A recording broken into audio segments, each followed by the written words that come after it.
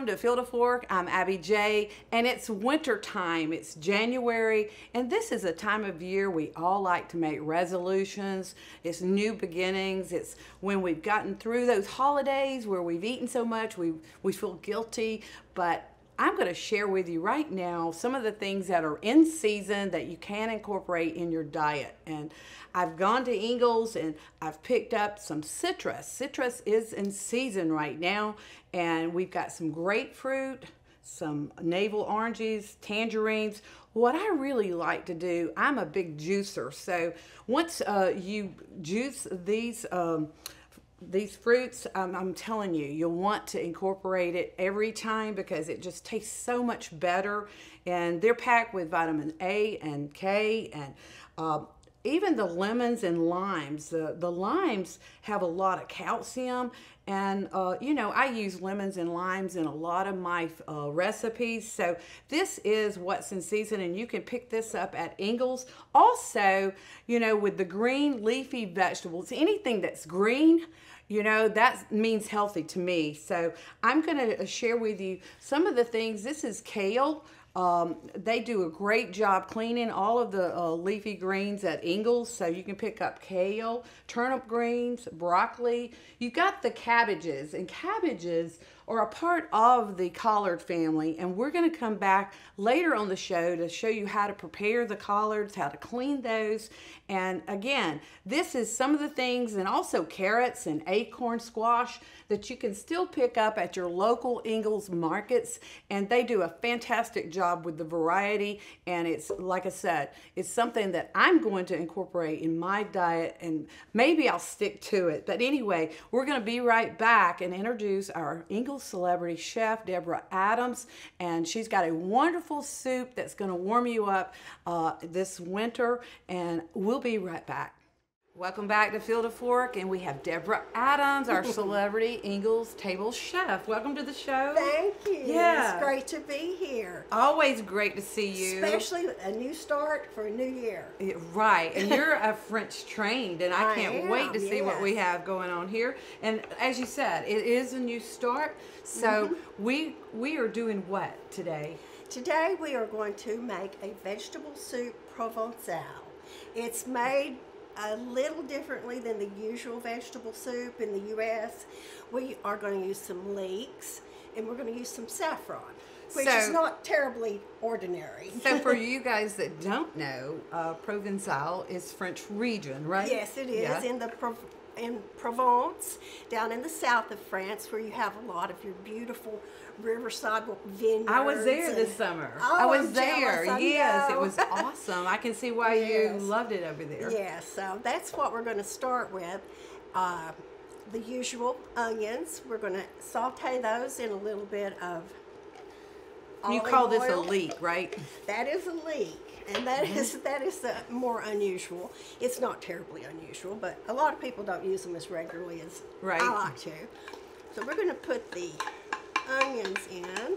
I'm so glad you're doing a soup because it's winter time and it's so cold outside, and I know anytime I'm going to Ingles, I find all the things already chopped up. Even makes it real simple. That's and true. You can really do a lot of variations with this soup, right? You can. You certainly can.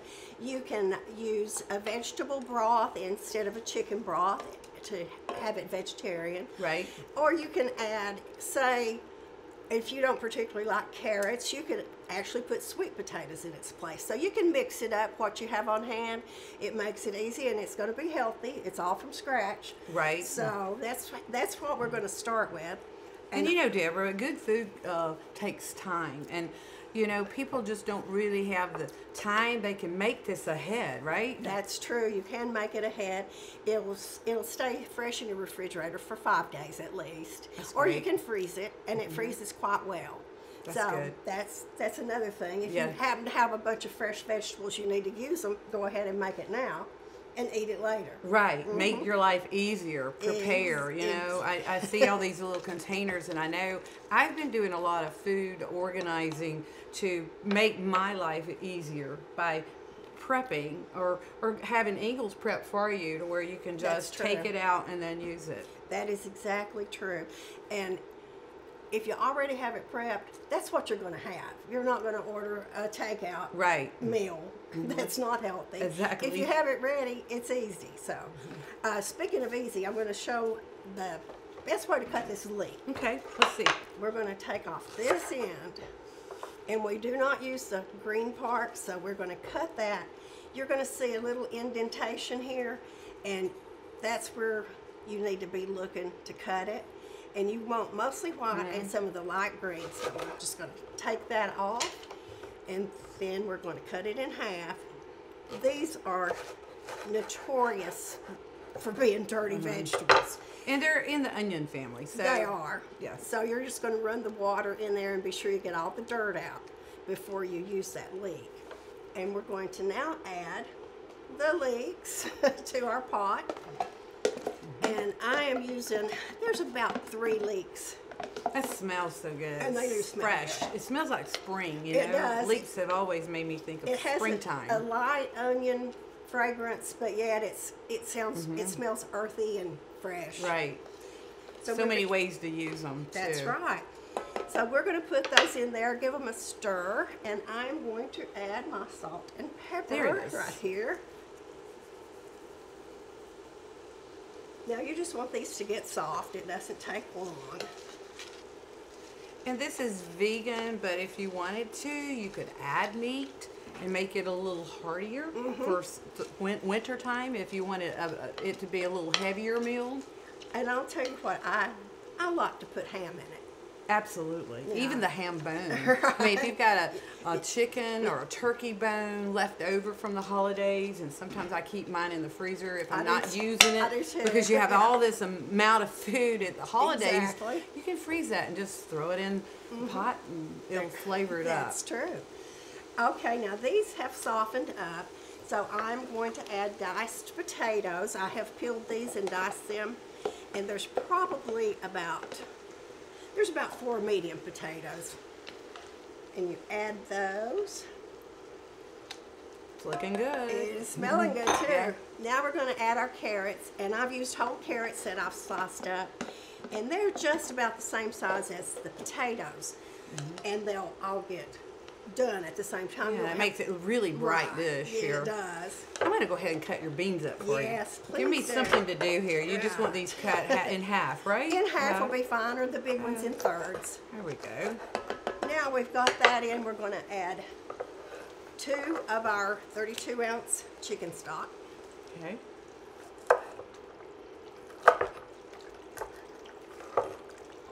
I love chicken stock, and you can even make your own, but I love the fact that you can get chicken or beef. It just depends on what the flavor you want it to be. I think the beef makes it a little bit more richer. It does, that's true. And you could use that just as well as chicken in this recipe. Right. Now that I've added the stock, I am going to add the saffron. And you can buy the saffron at Ingles. It's in the specialty spice section. And what does that taste like? Tell the audience a little bit about saffron, because they may not be familiar with it. It has a kind of a, I really can't describe the flavor of it, but it gives a depth to the soup. Exactly. It's a whole... Like anise with the, it's like licorice. So it is. So you're going to intensify with this spice. You're going to build that flavor. That's exactly right. So she's a layer, adding and elevating flavor here with this. That's exactly right. And you're right, it is an anise flavor. Flavor, yeah. I'm going to just sprinkle this. I would say I'm using about a teaspoon. And it's going to give that broth a beautiful golden color too. Oh, it is? Okay, so it changes color a little bit. It does. It gives it a deeper color and a deeper flavor. Right, right. Okay, we are going to let these cook for about 20 minutes, and we'll be right back and finish it off.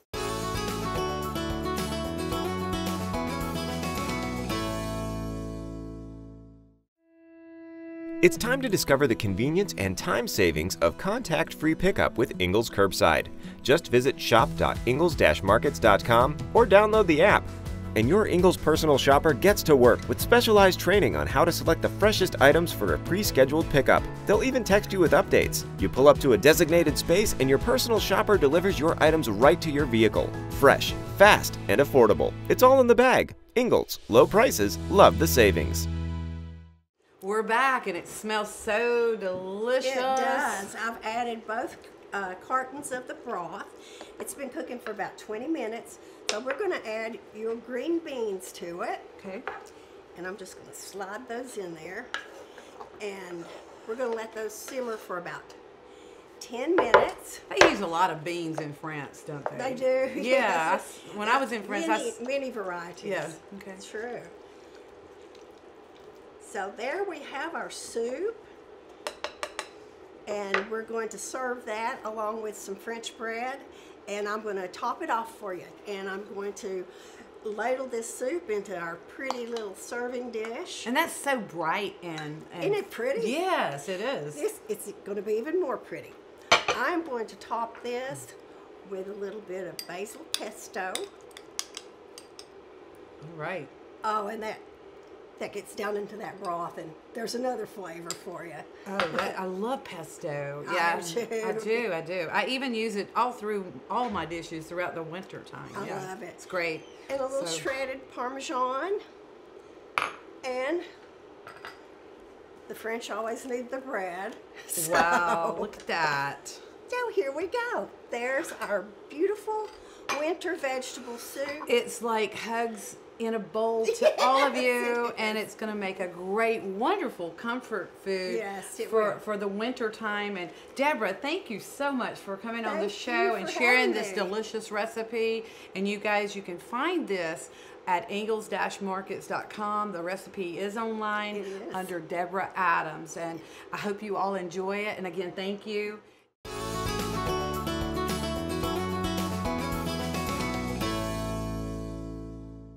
At Ingles, we're proud to work with hundreds of local farms and businesses in the communities we call home. Not only does it ensure that you get top quality, fresh items for your family table, it's a way for us to support the amazing individuals who pour their heart and soul into delivering the very best they can do. Quality, freshness, community, it's all in the bag. Ingles, low prices, love the savings. Welcome back to Field of Fork, and I have my special guest, Kathy Nicholson from 99.3 WCON here to talk about her health journey. Welcome to the show. Thank you, Abby, and on behalf of my country and folks that listen to our station, thank you so much. And Abby, thanks for the opportunity to come this brand new year and talk about health. It's so important. It really, you look great. Well, thank you very much. I've dropped about 50 pounds on this journey, and I'm beginning to understand the importance of nutrition and nutrition based on my age and my sex. And there's so much that goes into it, as you very well know, but as we start going past that midpoint in our lives, our nutritional needs change, and many times our diets don't, and that's when a lot of trouble 25 comes our pounds way. for me, so, and you got to incorporate the right kinds of food, exercise, and portion amount. I think that's the three key things, and you got to stick with it, and you can't cheat all the time or you're just defeating yourself, right? That's right. You do have to have an opportunity to allow yourself to, splurge here and there, but if it's a daily celebration, the holidays are going to catch up with you. So that was probably bad to say right after the holidays, but yeah. Yeah, we've got some soul food. They call this Southern cuisine, which is collards, anything green that you go into Ingles and see that produce section. You're going to find collards, you're going to find kale, you're going to find all these wonderful things, but a lot of folks, they don't know how to do it or how to use them in recipes or even how to clean them. So that's what we're going to start with, Kathy. We'll jump right into this. I've already cleaned these. You want to get them from the grocery store and take them and wash them. I always wash them twice, and I generally do it with some vinegar. You can do vinegar, a little bit of baking soda, but you want to, wash them in that, then rinse them in cold water and do that again. And the way I've done this, I've gone ahead, Kathy. Okay. And we've already gone ahead and took the stem, and I'm going to show you how it's got to look kind of like this. So because you're going to hit a lot of bitterness if you don't get rid of that stem. Well, that, and you just want to, I take a knife and I just go like this, and there you have it. Or you could just, tear it, peel it like this. But I'll tell you, the stems, they are good for soup stock. So you don't really want to. There's a lot of flavor in there. Yeah, you don't want to throw these away. And then you've got your collards here. Then you've got your kale. Now, kale is a little bit more bitter, and it's got this is the curly kale, you see. And you do it the same way. You will do it the same way. You just take it like this. And I use a knife because I can just get right down to it, and then that's it. Very little waste. Right. So what I've done, Kathy, to make things easier for us on the show today, I've gone ahead and I've prepared some. And what you do, you can do it two ways. You can do a Brazilian type stir fry, and that's probably what a lot of the young people do. They want to roll these up like this. After you do this is a short and easy way of doing collards. You just roll them up like this, and you'll cut them like in little ribbons, about a ½ inch here. And when you get these like this, you'll just take them, put them in this, and then you want a cast iron pan, and you'll cut your onions up, and you'll put some, I always use my hot sauce in this, so it gives it some more flavor, elevate that flavor, and some garlic, and you'll just saute them, and that's your side dish. But do you use a fat at all? Do you use an olive oil or anything? You can. Yeah, you've got to saute them with it. Yeah, you've got to saute with like a tablespoon of olive oil, and then you'll make sure that's caramelized, and then throw this in, and it takes about 5 or 10 minutes to get the side dish. That's an easy way to do it, but as a Southerner, I think that I like the old way because you get to do it the same way, but these collards cook for about 2 hours, and I add bacon to mine. Oh yes. Bacon is a must. Yes, and it's a soul food. It goes way, way back, and this is what is nutritional and good for you. Vitamin A, K, and even with a lot of K, that's going to help prevent, osteoporosis and things like that. So there's a lot of health benefits when you eat well, as you know. You were talking about how you saute them, and I said olive oil because you want to look at some of those really good fats. The older we get, we tend to want to shy away and go fat-free. Well, that's not necessarily a good thing. So add some good fats to your cooking, and you'll see continued heart health. And it takes a little time.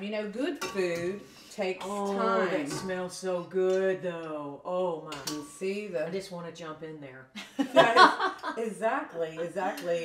And the best part about this, watch this. I'm going to take some hot sauce, and this gives it just that added flavor that I was talking about. And then, boy, if we had some cornbread, that would be great. I have some. What you don't say? Yes, I do. Let me grab this. Oh my God, this is gonna be so good. It would not be right without the cornbread. A pone of cornbread, as we say here in the South. Is that it? I've heard that before. But look, there you have your cornbread, your greens, and this makes a great side dish with fried chicken. This is what they used to serve eat this with fried chicken, pork, ribs. I mean, you're in the South when you get homemade collards that are slow cooked with the fat and the bacon, and you can use ham hocks. You can also use a turkey. Fatback. Yeah, like I said, if you've got things left over from the holidays, like a ham bone or anything like that, you can just freeze it and then use it for your collards. A little bit of black-eyed peas, and we're going to see all kind of prosperity in the new year. Yeah, well, that's what this is. The greens mean prosperity. That's right. And we all need to live better, feel better, and that's what the new year's about. It's a start of a new beginning, and I'm just so happy to hear your story. And from last year, you look amazing. Thank you. You know, the scriptures say that he wishes that we would be prosperous and in good health. He added this, even as your soul prospers. So all this good food, it's going to prosper us externally, physically, but always remember to add that ingredient to you spiritually, so that emotionally and spiritually you have well-being. And then you're the complete package, like Abby J.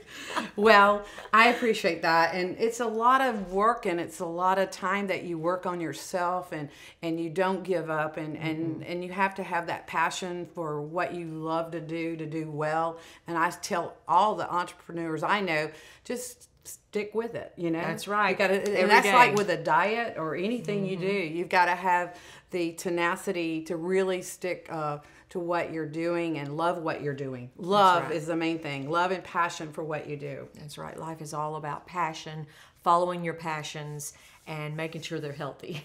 Exactly. And you know what? If you want to catch Kathy live or on her radio station, you have a morning show, right? I'm on the radio for 5 hours a day, 6 days a week, Monday through Saturday from 10 a.m. to 3 p.m. So I'll come in and catch you while you're at the office and stay with you most of the day. And again, that's My Country 99.3 WCON, and you can listen and stream online. We have an app, of course, and you can find that at mycountry993.com.